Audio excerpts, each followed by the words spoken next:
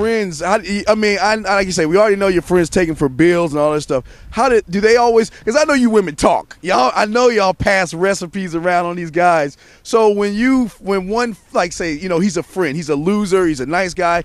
Do they pass it around to the other clan of women? Oh yeah, for sure, for sure. They'll let everybody know. You know, yeah, that's the guy. You can get free drinks off of him and this and that. Wait. So what you're saying is that's the guy that you can get free stuff off? He's the guy that's going to pay your bills? You don't have to. Wait. All you got to do. Wait. This is a guess. I'm not a woman. This is a guess. So this is the guy that all you got to do is rub his arm or rub his back. You don't have to kiss him or do anything, and he'll take that. He'll love that more than anything. Yeah, for sure. Yeah. You're kidding me. Why? Why do y'all do that? I wouldn't say I do it, but I know a lot of girls that do it.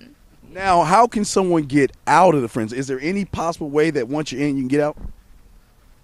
It's sad, but you could try being an asshole. She said it. You could try being what? An asshole. Now wait. Now let's define, because we need to define that. What is an asshole? Because that's what you're attracted to.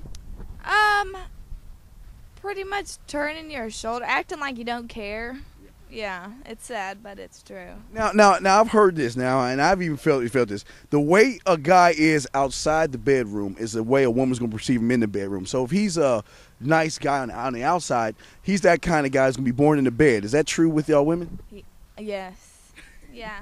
So I mean, why? So it's like, so if you see a bad boy that's rugged, you know he's gonna tear the curtains down, throw you on the counter. And that's the kind of thing that y'all like, right? Yeah. Now your girlfriends talk about that, don't they? Oh yeah. Y'all pass recipes on that, don't y'all? Yes, we do. So tell me, when you get with a nice guy, when your girlfriends, not you, when your girlfriends even you get with a nice guy, and you realize, oh no, he's not worth me even bringing him to my house or whatever. How do y'all break that down? Is it like a number system that y'all have or anything like that? No, not a number system. What do y'all do? I don't know the woman code, so how do y'all like do y'all thing, the blueprint? The blueprint. When it comes to like the nice guy, you're with a nice guy, you know he's nice, and like you say, you're passing him on to your friends. So do y'all rate him like bad, or I mean, how nice he is, or what do y'all do? I've definitely done that in the past. Yeah. Oh, wait, okay? Well, dude, we got to get that. Now, how do you rate him? Bad or good. I've never put a number on it. Maybe if they were really good, I'd put a number on it. But yeah, I've definitely rated it not good, really fucking awesome. Oh, so it's not good and really fucking awesome. So not good, nice guy, really fucking awesome, asshole. Yeah. See that you have it. That's why you need to tell them they need to get out of the friend zone, huh? Oh yeah, for sure.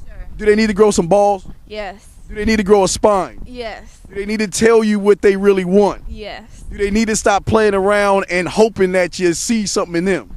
For sure. Get out of the friend zone into the asshole zone, right? Yes. There you have it.